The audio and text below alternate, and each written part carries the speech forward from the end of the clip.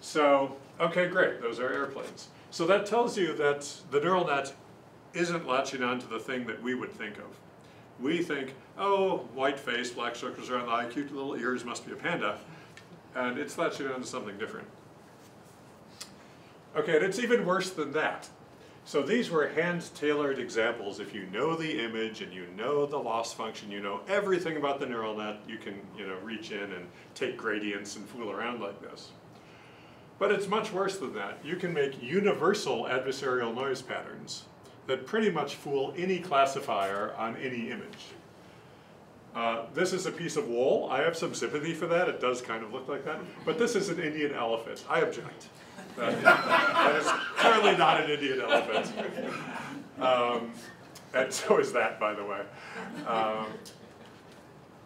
And so Doug, yeah. These fooling patterns, is it the fact that they have edges? Is that why they're so efficient at fooling? So I don't know exactly what it is, but while I was thinking about this, it occurred to me that these might be the most unreal images you can find. So they're constructed in a way similar to that last panda attack, where you start at an image and then take the gradient away from the correct answer as quickly as possible. So you can think of that as kind of normal to the manifold of real images. Then you go to another image and do the same, another image, do the same, do this many times with some clever renormalization. And you end up with patterns like these. And they actually found a 100-dimensional space of such patterns. Any linear combination of them works just as well. Then they actually trained against those patterns. So they taught the neural net to recognize these patterns and know that they're adversarial noise. And then they started over with that and found a different set of patterns, and they still work just as well. So you can't train your way out of this. You might think you could just teach it to learn, oh, recognize images that have been perturbed that way. But it's playing whack-a-mole. You're in such a high-dimensional space that there are always new directions it can go that fool it. So anyway, the authors of this paper suspect that they're constructing a subspace orthogonal to the manifold of real images, and then any direction in that space takes you off the manifold, and the class boundaries are foliated like some kind of Greek pastry or something, near the real manifold. So as soon as you get off it, everything breaks. There are things you can do about this. There's something called a perturbation rectified network, but looking at the time, I'm not going to talk about it. A better approach than that, because that kind of thing is sort of targeted at solving one specific problem. A more general approach developed by Alexander Madru's group at MIT here and others elsewhere is to change your training to be more adversarially robust. And before we were minimizing this loss function over theta, find the thetas that give the best performance on the training data. Now what we're going to do instead, and this is kind of fun, stay with me here, we're going to have a model for what the adversary could do called delta. So maybe delta is a little ball around your image in image space, that specifies the region the adversary is allowed to perturb the image to. Or it could be anything. But you have some idea of what the sort of attack is, and that's represented by delta. And then we're going to take the max of the loss function over delta. So this says find the worst case scenario for delta. Then find the thetas that minimize the badness of the worst case scenario. Okay, this is a much harder optimization problem, but it's doable. You can still solve it with stochastic gradient descent. It takes 10 or 100 times longer, but you can do it. But you have to be careful how you specify delta. Okay, because the most naive thing is say, oh, delta, let's just use those one-step gradient attacks like we used to turn a panda into a gibbon and call that the worst case scenario. So you can do that. But it doesn't work for the following reason. You want to be rearranging your whole fitting function so that it doesn't do stupid things anymore. And all that does, using a one-step gradient attack as the worst case scenario, it puts a little kink, I think I can zoom in on that, puts a little kink in the loss function by your example. So the way to think of this is imagine this is our panda, and we have, this is the steepest gradient away from panda, so there are gibbons over here. In this direction, there are more pandas, okay? So what we're doing is saying, okay, let's just bend the loss function a little bit so that the steepest gradient now points in the direction of more pandas. Problem solved. But that didn't solve the problem at all. It solves the problem for exactly that image and nothing else.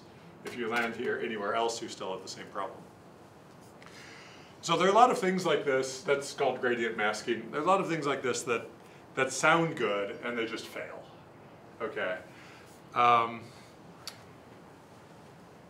let's jump to the physical world for a minute, because we've been taking gradients in pixel space, and that's fun and all.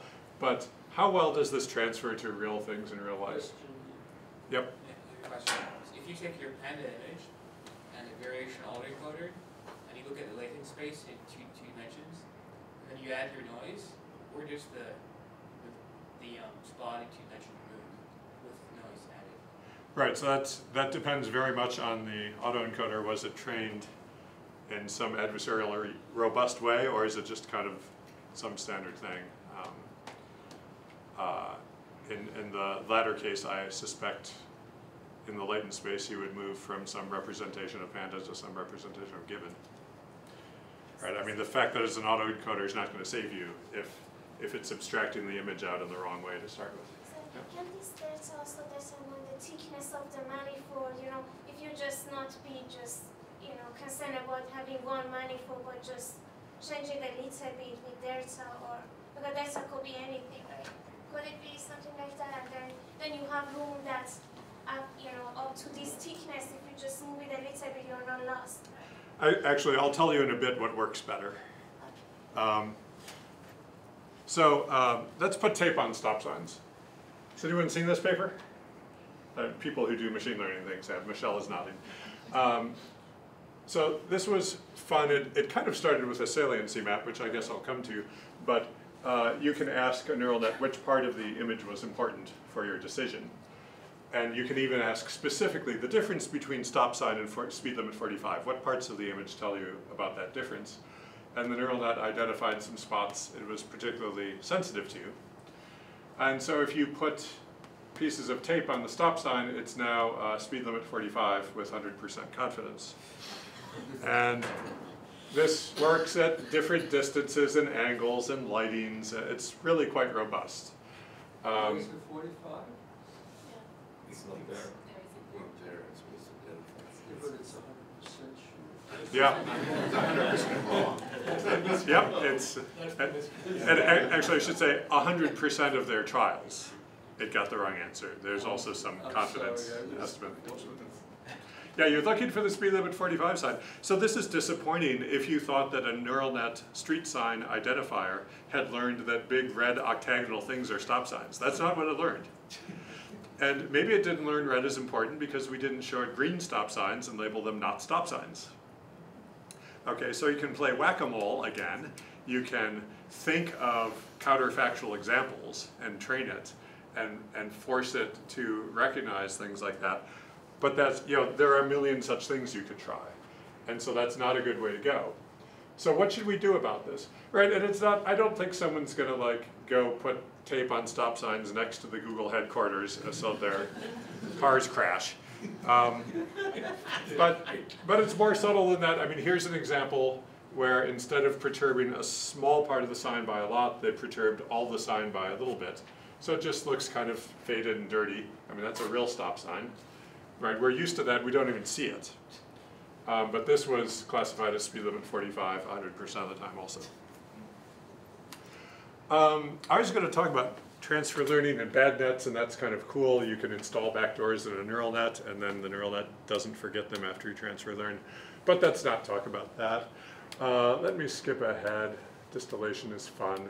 In the end, it doesn't work.